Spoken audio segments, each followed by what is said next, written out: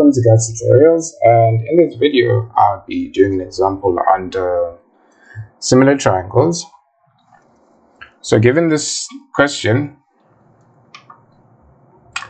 given this triangle with values or lengths, and we are asked to find the lengths of x and y.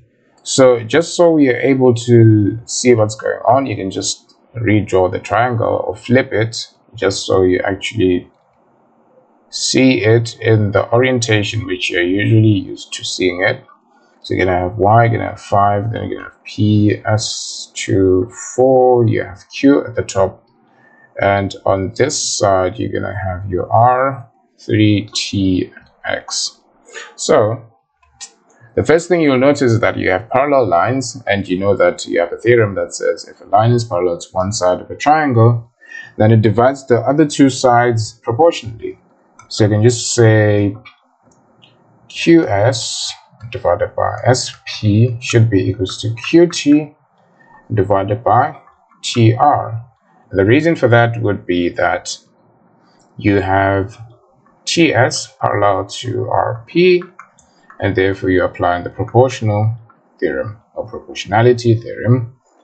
Excuse me.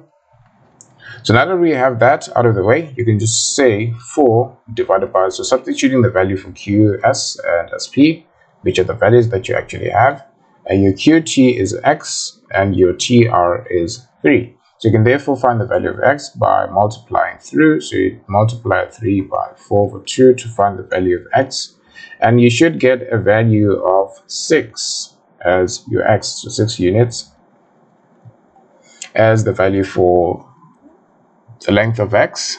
So basically found one part of the question, or basically solved one part of the question, which was x, but we aren't done. We have to move on to y.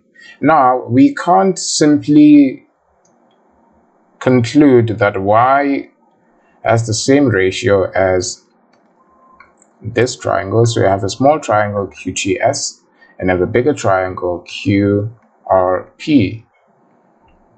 And for Q here, we have 4 plus 2 on this side, which is 6. Then you have x plus 3. We found x to be 9, which is that.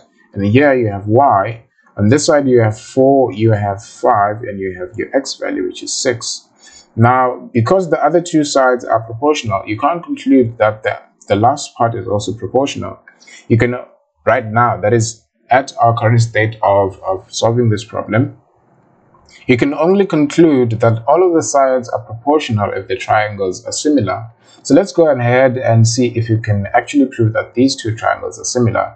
So we're looking at triangle QTS and triangle, also looking at triangle QRP, right? So at first we're going to say Q is equal to Q because this is a common angle to both of them. So common angle. Then we're going to say, if you look here, you have a parallel line. So this and that are corresponding angles, and this and that are also corresponding angles. So you can basically say that your angle T from QTS is equal to your angle R from QRP. And the reason for that would be corresponding angles, because ST is parallel to RP. And you can say the same thing for angles S in QTS and angle P. So you can say the same thing. So angle S is equal to angle P, corresponding angles because we have ST parallel to RP, right? Now that we have that, we can therefore conclude that triangle QTS is similar to triangle QRP, and the reason for that would be angle, which you can also denote as angle, right? So we just proved that the angles of the two triangles are equal, and there's a theorem that says equiangular triangles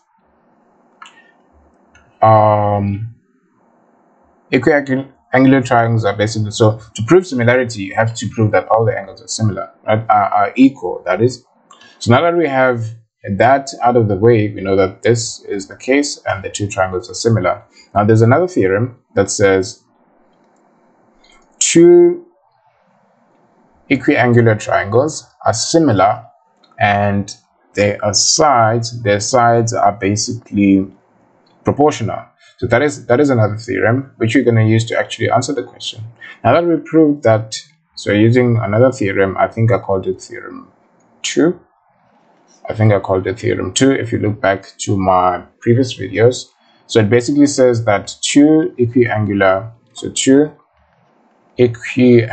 triangles that are, so two equiangular triangles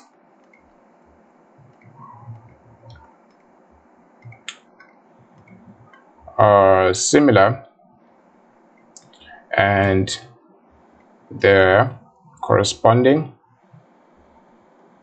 sides are proportional. So from this information, we can come to the two triangles over here and say that the ratio of, let's say, QT divided by QR, which is the corresponding side on the other side. So this corresponds with that, that corresponds with that, and that corresponds with that. So QT divided by QR is basically equals to any other side or any other pair of sides that correspond. And now we're interested in finding Y, so let's basically take that one, which is TS, and then divided by RP, and RP is equals to Y. So now we're interested in finding RP, and therefore RP will be equals to TS multiplied by QR divided by QT. And the answer to that would be, so what is the value of TS? The value of TS is 5. So you can say RP, which is the same as Y, is equals to TS 5 multiplied by QR, and QR is over here, which is 9, divided by QT, which is on that side, and that is 6. So over here we have a value of, so here you can just cancel this, divide by 3, you have 2, divided by 3, you have 3 over there.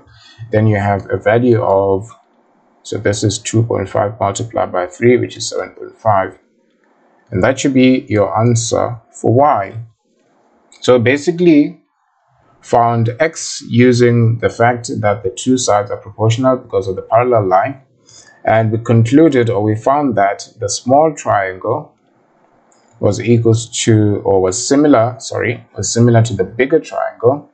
And after making that conclusion, we know that similar triangles have proportional corresponding sides.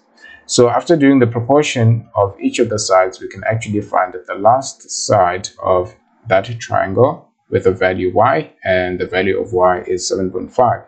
So I hope you're following along, and that is all I had to talk about in this video. If you like the video, please give it a thumbs up, and if anything is unclear, please leave a comment. If you haven't subscribed, please subscribe, and I'll see you guys in the next video.